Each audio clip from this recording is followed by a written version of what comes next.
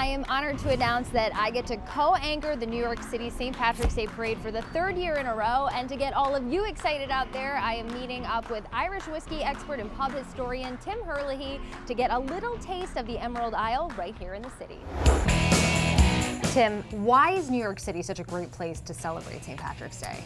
It's the world's oldest, world's biggest St. Patrick's Day parade. It's a lot to do with that. So you're going to show us a couple of places where we can sort of get our Irish on in New York City. Where are we right now? We're in Sláinte Irish Pub, and Sláinte means cheers to your health in Irish. And the reason we're here is right in front of us. This is my favorite Irish breakfast in the city. We have our thick cut bacon Irish rasher, we have our black and white pudding. So Tim, we're toasting here and having a little bit of a drink to kick off the day, but that wasn't always the case for St. Patrick's Day. Up until 1961 in Ireland, you couldn't drink on St. Patrick's Day. It's a holy day, so all the pubs and all the off-licenses liquor stores were closed. I hear 1962 was brilliant though. I can only imagine.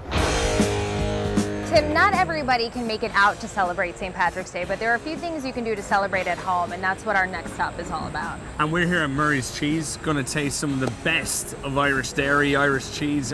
I'm pretty excited for this. Murray's is a great destination for all kinds of cheeses and different specialty foods, but they have some special ones that would be great to pick up for St. Patrick's Day.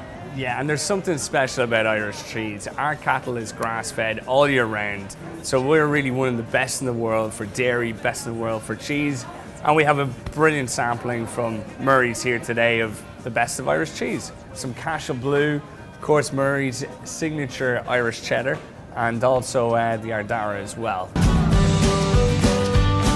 That's an absolutely beautiful cheese. I never associated cheese with St. Patrick's Day before, but I'm glad we're doing it.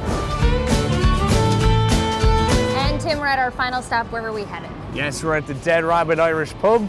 Brilliant Irish pub and world's best cocktail bar. Some say the devil is there, the devil is there. So we have two wonderful drinks in front of us. The first is the birthday suit. So this is essentially an Irish white Sazerac. It's bright, it's citrus. The next is the Irish coffee, which I nicknamed the injection of personality. I like that. Now for people who don't know what's in an Irish coffee, what is it made up of? Well, it's Irish whiskey, sugar, coffee, and then the key to it is heavy whipping cream. What's happening here on St. Patrick's Day? I'm going to be right here on St. Patrick's Day. We're going to have live music, lots of Irish food to eat, and some of the best Irish whiskey drinks, and it's going to be a day to remember. Tim, this has been so much fun. Happy St. Patrick's Day. To St. Patrick, Sláinte.